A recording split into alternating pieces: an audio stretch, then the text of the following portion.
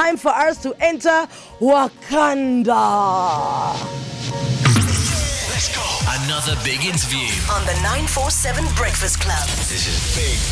It's now or never. All right, so in studio, the royalty from Wakanda, Dr. John Kani is joining us, as well as Mom Connie Chiume. Welcome to the 947 Breakfast. Thank you very much for having us. Dr. Kani, do you not feel like you have now been elevated to the spokesperson for Africa? I've been watching all these interviews and I'm following you two around, and every time you guys have to speak on behalf of Africa. It's exactly what my mom used to in the 70s. Don't go to that meeting, you'll come back the chairman. She knew, right? It's been a roller coaster ride. It's incredible that Marvel, a comic book blockbuster thing, could produce a movie, a Black Panther set in Wakanda, and it becomes such a moment, such an iconic. It hasn't even played. Right? Already the excitement is unbelievable about this movie. Ma'am Connie, for me, and you know, Dr. John Kani is hitting it spot on. It hasn't even played, and already you can feel the euphoria in the country.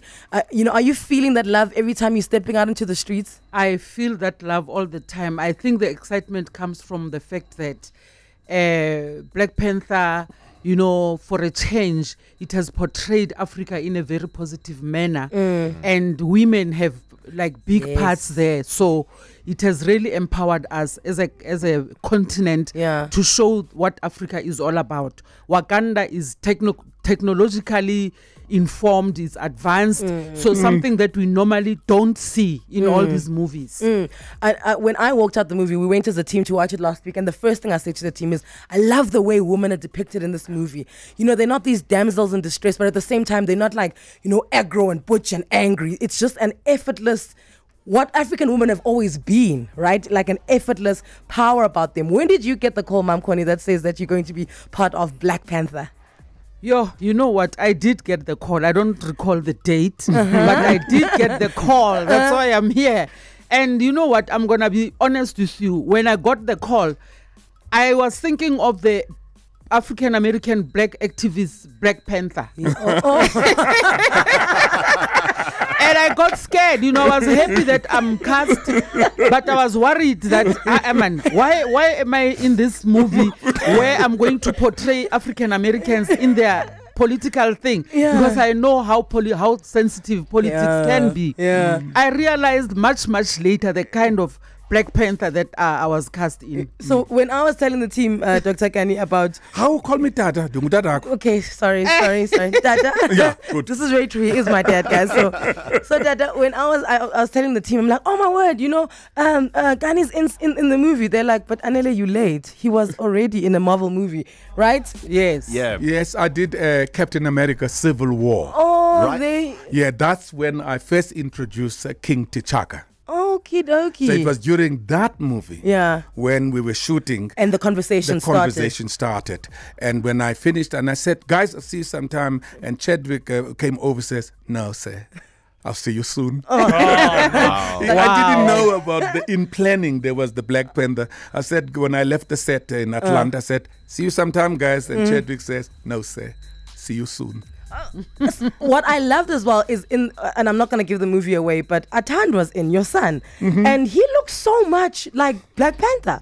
Yes. Like, because when he walked into the scene, I'm like, is that Atanda or is it that thing, or is it Black Panther? When did you reel him in and get him a role in the movie? It had nothing to do with me. Really? I didn't even know.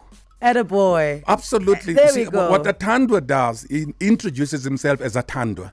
He doesn't put Kani because he says it does two things. It makes him get the job or not get the job. True.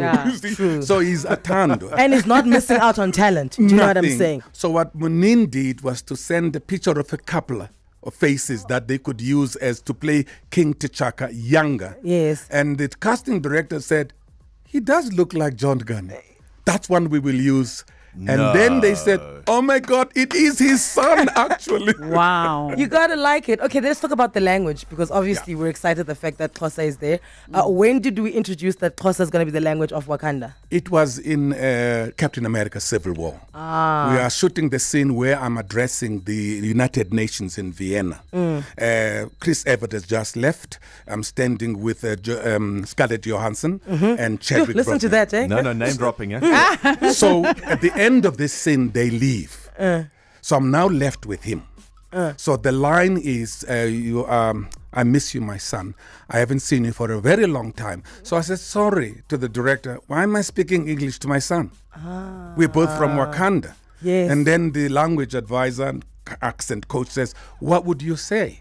I said, "Ndiyakhumbula nyana unqabile ndikugqibele kudala." Amen. And everybody said, yeah. And the next thing, we began to work with Chadwick. And apparently he had done a movie in Cape Town where, you know, some of the guys in the crew gave him a Xhosa name, Mxolisi. Okay. So he said, I do have an African name, Mxolisi. I said, Mxolisi. do you remember Mxolisi is my eldest son? Yes. The eldest son is Mxolisi. Firstborn wako. You see, my firstborn is Mxolisi. So I said, my son's got the same name with you. At that time, there was no talk about. So then I heard later that Marvel has adopted isiXhosa as the official language of Wakanda. Then the correspondence started. Ryan Coogler, the producers, always contacting me. I was always on the phone in the evening. How would you say this? How would you say this? Yeah. Wow. I couldn't teach them a full isiXhosa, you know, but everybody wanted a line. Yes. So when we were shooting in the Black Panther, I was on set as the language and culture consultant. Did you get paid extra? Of course. Yeah. Yes. Them dollars, man. Of course. So listen, when we come back, I want to talk about your outfits, Mom Connie, because like every time you got on the screen, I was like, there we go. The 947 Breakfast Club. We've written Xhosa phrases for them, ne? They're gonna say them to you guys. Okay. And then you guys must Or try. you've already written them. I've already written Okay. for them. So Okay. they've been practicing Khanyani, but Yes. I'm just giving a copy to them as well so they can actually pronounce it properly. Because we're going to be butchering it. No. Look, the point is for them to figure out what you guys are Oh, saying. okay, cool. Okay. Yes. Because there in Wakanda, I could see the lessons were happening daily. How hard was it to teach the American actors? It was exciting. Everybody wanted something to say, you know. And Forrest Whitaker would say, "Can you help me with that one thing?" So he said, "All right, you are saying I won't forward." Just no, I need it with a click. I said, "Not everything I say is gonna have a click." Everybody wanted, give me something. When I left set, Atandwa took over. In fact, he stayed about another 3 weeks after finishing make sure the that shoot everyone- to be there, everybody know. And they would phone me, could you say this on the phone, pronounce it, you know, and they would ask, of course, whether traditionally would this be possible. Ryan Coogler really wanted to be accurate and not offend the African culture by sort of commercializing it. They would ask a question, would it be acceptable? It would happen. That's good then. Yeah. That's good because then you find that you're you're doing a movie, you're like, guys, this would never happen in our culture. But because now you're being paid and you are your cast, you must keep quiet. Maybe that's why most of the films which they did around Africa didn't succeed because they just did what They're not inclusive. They're not inclusive. Yeah. And there's, of course, I wouldn't do the Tarzan language. And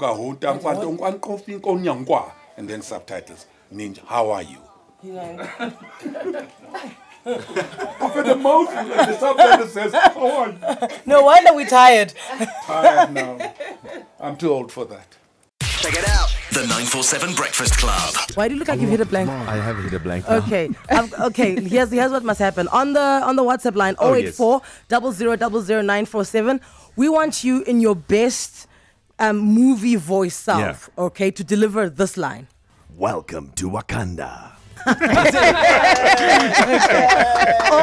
000947. That line could get you a Black Panther hamper. It's all thanks to 947 as well as Marvel. Mom Connie, the outfits, okay. I'm trying so hard here not to give away the movie, but there is one where there's water and there's a lot of you and they show you looking like a regal African queen. I mean, did you get a say in that? It looked like you were quite inclusive. No, I didn't have a say in that. You know, they had a very, very good costume designer, Ruth Carter, who did her research so much. You know, they came to Africa, to all parts of Africa, and she decided that the mining elder, which is the role that I was playing, will be dressed in that way. So it was a mixture of all African cultures. But my hairstyle is influenced by the Himba in Namibia. Yes. So yeah, I was very happy with how I looked. You know, I would stand there and for the whole day, 7 to 7, and really feel like a queen. Yeah. You know, and the influence of the set, you know, the waterfalls, all that, it was so unbelievable. It just took you into the proper space. You know, when South Africans go into international productions like this, you know, there's always that feeling that it's the Americans first and then the South Africans and everyone else, you're second tier.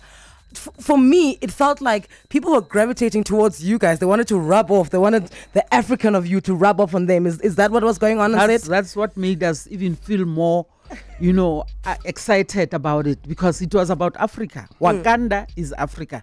And we had more than 6 Africans on set. Bodanai and other people that are not mentioned, but we had people from Uganda, Ivory Coast, South Africa, 3 of us. The Kanis and myself. That's a big achievement for the continent and for South Africa. And that was our experience. I mean, walking into Black Panther to watch it, we were thinking, look, I mean, it's always like this. American Hollywood movies, you know, there's going to be South African actors, but they're going to be like on the side. We're going to see them walk past in the back there. Yeah, one line, and it wasn't like that at all. Well, of course, what's fantastic is that you walk on set and the director stops and then you get introduced who you are. And everybody comes for us and said, I studied you at Yale. And somebody says, oh my God. I remember when I was young, we went to Broadway to see you and Winston Jonah. When I saw Caesar Banzai is dead, I knew this is the meaning of theater. Lots of people, I saw you in this. You feel like there is great respect for African artists. And in this movie, Ryan Coogler brought the Africans this side of the Atlantic to work with the Africans the other side of the Atlantic. So it was a purely African movie. And he wanted to be as authentic as possible to create this blockbuster. But at the same time, it's commercial. It has to make money. Yeah, it has to make money. And that's the thing for me. When we were done watching, I was like, that's a blockbuster. That is a movie that's going. I mean, in the UK, 24 million pounds made this past weekend. So well done, guys. Well done. Look, massive. It broke the records of advance booking better than Star Trek Next Generation. Advance booking before we even had to Hollywood. We haven't even seen it. We haven't even seen it. And the sisterhood and the brotherhood on set. You know, you see those names and you are kind of like, ish, I wonder how is it going to be like working with these people. Well, and you get there, you just feel comfortable. Same time. You talk together, you eat together, you walk together. There isn't that star syndrome, that diva thing. And you're just working with ordinary brothers and sisters who are all professionals. I love Angela Hagman said, my husband, we're not even in one scene together. But on set, we were like hand in hand, like, I'm with my husband. We're not even in one scene together. All right, let's play a game. So obviously, Mom Connie and Mr. Kani, Dr. Kani were the ones. Dada. But people don't know that, Daddy. I don't care. Okay. So on set, they were the ones teaching Xhosa, okay? Yes. Atanda even stayed on, you know, to make sure that he teaches Xhosa so that we can keep the dignity of the language as it's going to be in this movie. So Alex and Frankie, oh no, I've written down some Xhosa phrases for you guys. Yeah. You're going to say them to Mam Connie Chiume, okay, as well as Dada. Yeah. And then they need to figure out what you guys are trying to say. Rock, paper, scissors, my friend. Who's going first? Mind you, they're skilled in people butchering the language. Here we go. Ching, chung, cha. All right. Okay, you go first. No, you can go first. It's fine. I won. Frankie. Okay. So how are we going? Are we going line by line? Yeah, just hit one line and then. Okay, Frankie. Masembeni siobabeta. All right, I'll take it out. Okay, wait. Then the what? Say it again. Masambeni siobabeta. Yeah. Yes. What does that mean? Let's go and hit them. Yeah, Frankie. Thank you. But there was a slight freak out on my side that Masimbeni. I thought, my God. That's excuse. What is it going to come out saying? That's a swear word. That's a swear word. So make sure the next time you say it, Frank, it's Masambeni. Masambeni. Not Masam. Masambeni. Oh, Masam. Yeah. Luckily, You know what I'm saying? I thought, oops. luckily, Frankie went first because I was going to say Masimbeni. Sim. It could have been awkward. Wow. Okay, here we go. Okay. Ngabila nyana, inda kudabele kudala. Hey! I probably butchered that completely. Maybe a little bit slower. Okay, try it again. Okay. Unqabi no. Oh, it's nga. Yeah. Okay. Ngabile nyana. Temikile. Inikudu no. It's my line. Ungabile nyana. It's my Unqabile nyana. Nyana. Ndikugqibele kudala. Yeah, I still Hey, wouldn't yours have is gotten more it. difficult. I know. This is more difficult indeed.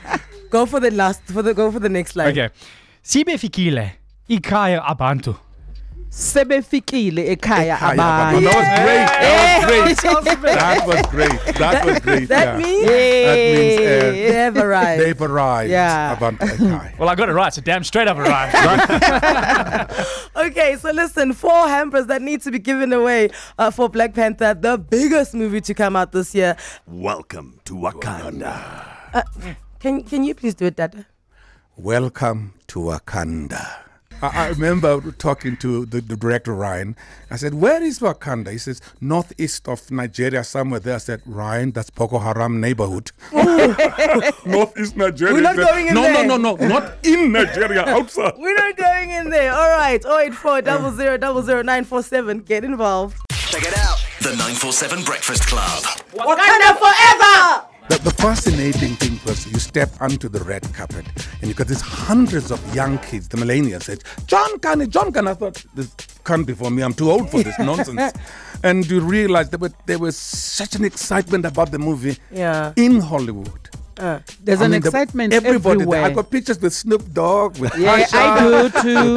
Jordan. Are you guys officially cool to your grandkids now and your children? Yeah. Like, are you like that person? Oh, that, yeah. Yeah. Now I'm not could- old. I'm as young as my grandchildren. That's a good thing about it. You know, when you have young, like my last born child, Unotando, she's 23. She's a rapper, she's an actress, so you know I'm with it. You're about to feature on a song. Okay? Yeah, man. Look at our generation. You look at the movie, you get a hero. Yeah. A comic book hero. Imagine what that means to you as a black child somewhere in Africa. It's not Superman. It's not. Batman. Or It's not Spider-Man. Spider-Man. A hero It's that not, looks like you. for the first time, he removes the mask. You think he looks like me. Yeah. I can be a hero too, and this is why Africa is going to celebrate this movie. Anele, there's a big movement right now started by Frederick Joseph in America. Yeah. They are raising money Yes. for disadvantaged children mostly to go and see the movie so that they see role models, the people who are heroes, people that are winners. Yeah. And I think we have been approached, Yes. both of us, To do it here, ne? to send our videos just to encourage them. I'm doing one for Las Vegas. And I thought, why can't we do this here at home? Yesterday morning when I woke up, after I did that video, I was like, I'm doing this video for Las Vegas. Why am I not doing it here at home?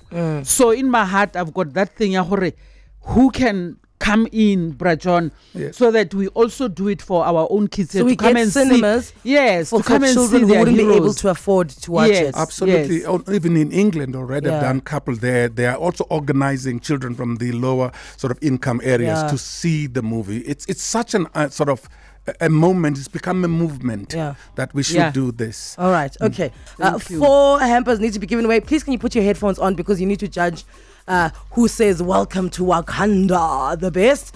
We'll pick 4 of them. Right, you guys ready? We are. Roll it. Welcome to Wakanda. Welcome to Wakanda. Welcome to Wakanda. Welcome to Wakanda. Welcome to Wakanda. Welcome to Wakanda. Wrong movie. Welcome to Wakanda. Welcome to Wakanda. Welcome to Wakanda, da. I like the last one. Sound Come effects. on. Am I the only one that it almost sounded like welcome to Nkandla? Yeah. There was one that was touch and go then. Yeah, Wakanda. There we go. Welcome to Wakanda. All right. I think, who are you thinking? All of them. Do you want to give all of them a hamper? Yes. We don't have them. Dada. We don't have as many. We can only only have pick 4. 4. Oh. Which one was number 4? So how do we? Because Okay, play Which it one- again. which and one was number 4? Okay, play it Okay. again. And when you hear it, you say this one. We'll pause. Okay. Okay. Welcome to Wakanda. Welcome to Wakanda. Welcome to Wakanda. Welcome to Wakanda. Yeah. That one. That one. Okay, number 3. Okay. No, I think that was number 4. Okay. Number 4. Oh, you did say number 4. Number Dada. 4, yeah. Here we go. Welcome to Wakanda. Welcome to Wakanda. Wrong movie. I think that baby voice, Batong. Yes. We don't expect that voice to be, So I think the baby voice, Okay. the child voice. Okay, 4, 5. That's 5. 6, number 6, yeah. Yeah. Wakanda. Yes. Okay, Yes. 7. No, I think that was number 8. Alex. Yeah, no, because we went. Okay. And we got one more. One more. To Wakanda. Hey, Wakanda is. Welcome to Wakanda, da. Yes. Yes. Okay. That's Okay, it. there we All right. So it's 4, That was 6, 8, creativity. and 10. All That was right. creativity. Yay. Thank you so much for your time. I have to say Okay. now, Dr. John Kani, thank you you. so much for your time. I'm Connie Chiume. You guys have put us on a map that we never imagined we could be part of. And it is so lovely to watch Africa being African on such a big scale like this. Oh. So congratulations. so to you much. guys. Thank you. Know, you. and also you're just telling us that I feel like there's this obsession with being young and making it. If I don't make it by 25, I'll never make it. If I don't make it by 30, I'll never make it. And here you guys are, Different mature. generations. Different- like Oprah John comes from another generation. I come from another one. Exactly. Atandwa comes from another one. Right. So it's so representative. So Indeed. you guys are doing more than you think you are. You have to go and see it. Check it out. The 947 Breakfast Club. The 947 Breakfast Club. In the morning. Monday to Friday, 6 to 9 a.m.